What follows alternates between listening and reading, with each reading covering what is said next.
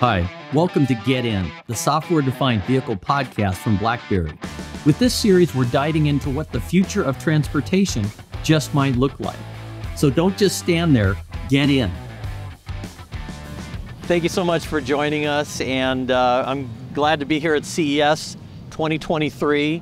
And last year, everybody was here to catch COVID. This year, they're catching another, I think it's IVY fever.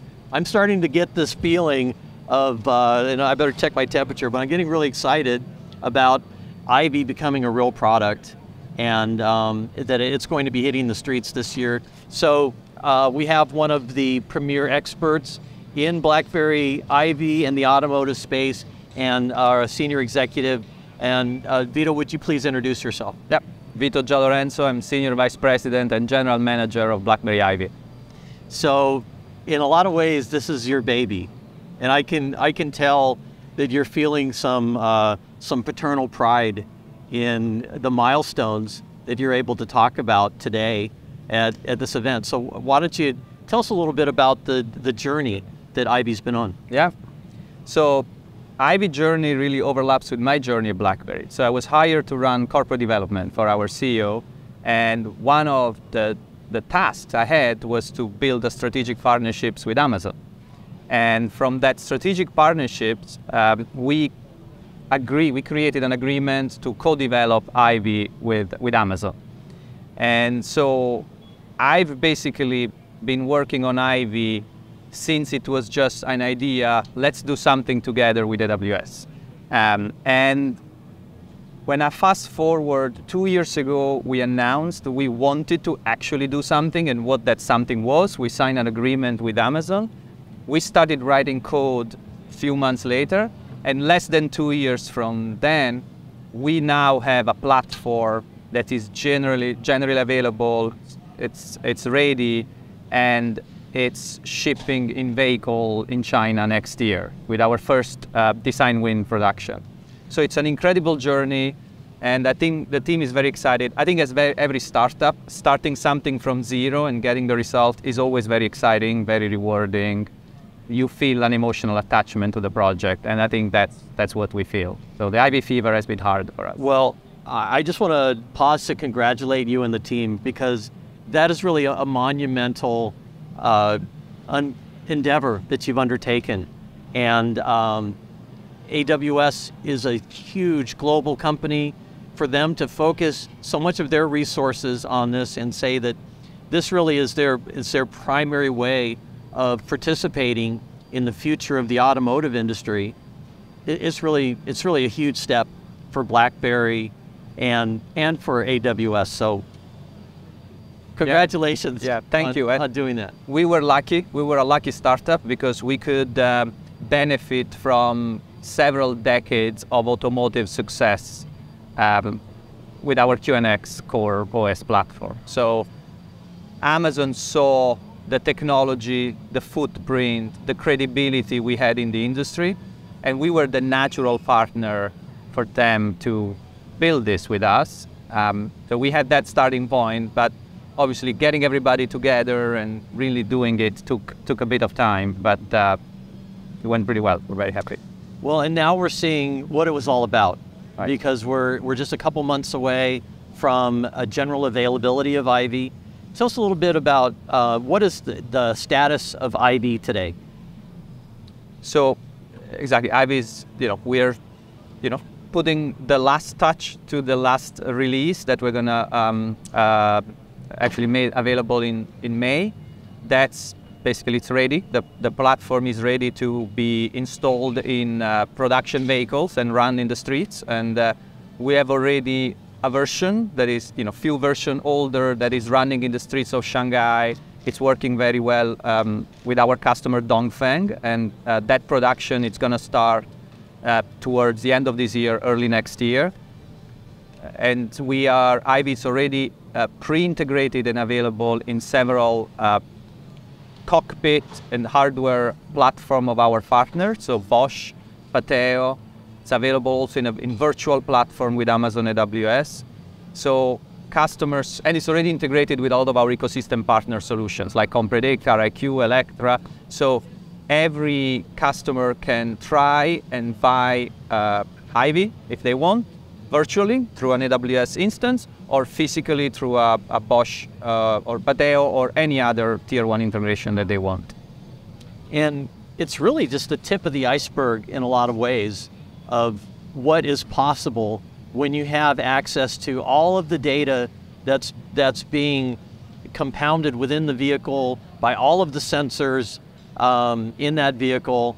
The cockpit, I guess, is where it all comes together for the driver, for the operator, to some degree for the passengers. It's the interface, right, that they're going to experience that is going to put them in closer contact to what's actually happening with the vehicle than has ever really occurred in a production vehicle. Am I overstating it? No. Look, IVY can run in every domain of the car, so it can run in the cockpit, in the ADAS, control in the gateway. Very simplistically, what IVY allows you to do, allows any developer of any solution, any application, to build a software sensor that is very easy to build, drop it into the car, and that sensor will gather all the data your application needs, process it, and give it back with an insight, whatever that insight the application needs. So it's really a probe into a car for any application developer. And we make it very easy to do, which hasn't been so easy in the past. So developers can just do it without knowing anything about the underlying vehicle, anything about the underlying signal. They just ask what they want, and the car will return that insight. So they can apply their real expertise and not have to engineer how to talk to the car, how to harvest all of this rich data from the car. They can take the product of what IVY is making possible and then work their magic with it. Exactly. And tell us about some of the magic that you would see if you were here with us at CES and maybe sat in that Grand Cherokee down there. What are some of the things that some of the use cases then? Okay, so that Jeep Cherokee has a Bosch cockpit with QNX and IVY installed in it, and IVY is powering few solutions. So one solution is predictive maintenance for tire and brake wear. So things that normally you need to physically inspect to know if your brake pads are done. Now it's done via machine learning models provided by one of our partner and portfolio companies, because we invested in them, called ComPredict out of Germany. So they have a machine learning model. That machine learning model just is going to predict based on your driving that your brake pads or your tire need replacement. And that's all done through a software sensor that runs in the car that they built, and they translate it into basically IVY. Another solution is secure payments. So powered by another one of our portfolio company and partners called CarIQ. They have, through IVY's machine learning sensors, they are putting into the vehicle the payment authentication and the merchant identification for a car. So when the car goes and pays, the same way your credit card is usually authenticated by the chipset reader, this car is going to be authenticated by an IVY machine learning at the hardware level. So again, making payments secure and possible in a car through IVY by authenticating the car using the various signals and status of the element of the car. IVY is also integrated in this car with Alexa, Amazon Alexa. So you can use Alexa control to interact with this solution. So Alexa will tell you that the brake pad status, what it could be. And they can order new ones probably from Amazon. Could do that. Yeah, definitely. Yeah. Very easy. Yep. Then we have other solutions. We also have a cockpit solution from Pateo, our Chinese tier 1 partner. We couldn't get the Voya Dongfeng car that is running this from China to here in time, but we have a nice video that shows our IVY solution in the streets of Shanghai. It is a long drive from China. It's a lot of drive from China. It's a little bit complicated these days, but we have the platform there, and that is showing a battery management solution for EV range prediction and optimization for this electric SUV, and that's powered by another one of our portfolio company partner, called Electra Vehicles out of Boston.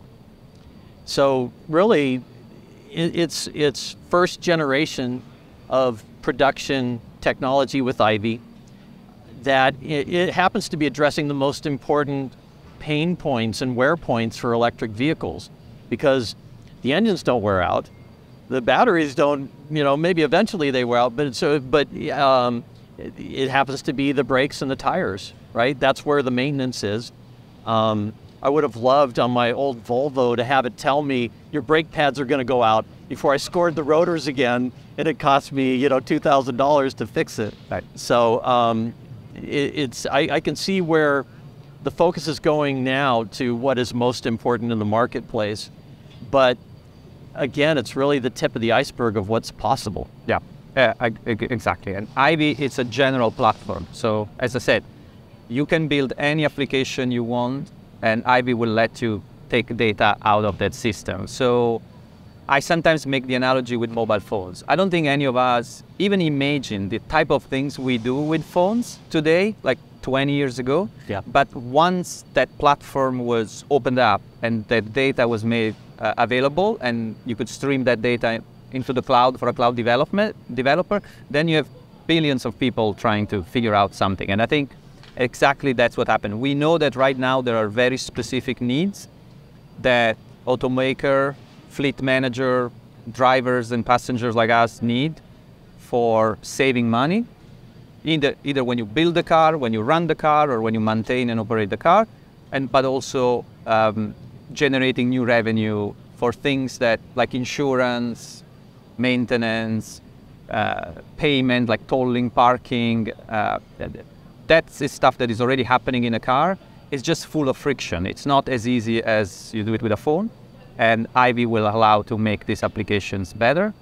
But we are already working with a lot of automakers that are trying IVY to do more advanced things, like improving your autonomous driving algorithm, improving your scene detection algorithm. The car needs to know what happened, why your ADAS didn't work, why the car broke down, or why there was an accident, God forbid.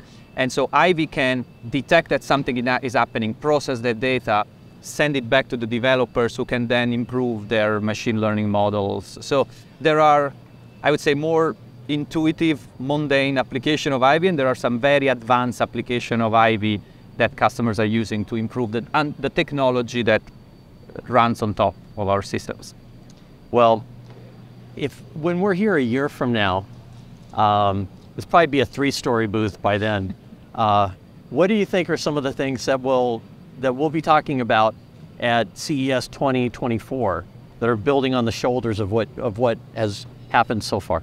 Okay, I think we will definitely have more customers and more use cases running on IVY. We feel very good about our pipeline. We feel very good about the value that our product offers to customers. So I think there's going to be different cars, different use cases. We're going to have more partners. We want to keep bringing new solutions to the IVY ecosystem of partners. So there's going to be more safety, more maybe ADAS and autonomous solutions. There's going to be maybe more around commerce and monetization, insurance. So there are I think there's going to be just a lot of new applications for IVY with more and more partners and customers.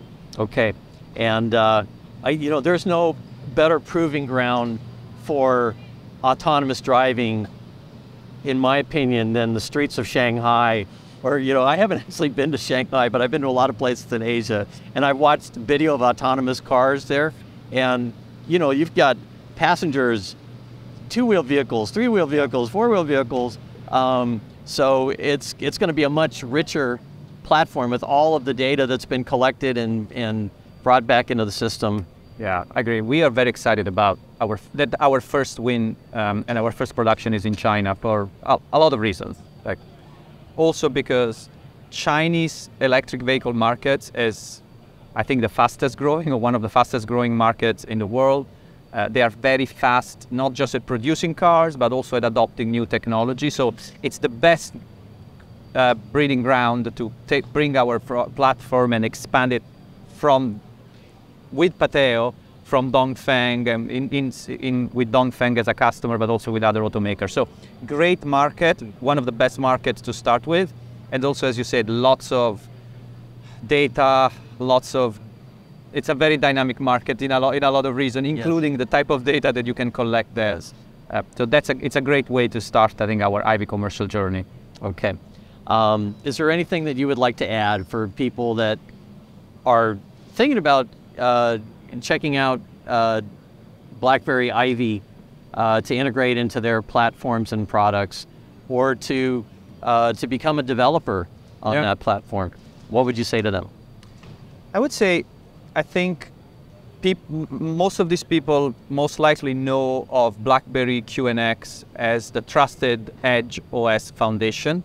And I want these people to know that both the QNX and the IVY team have built a lot of new solutions and products that are taking this foundation that we have and now help them build new solutions in their vehicles. And we have been very cautious about offering only the type of complex middleware software stuff that it's very hard to make.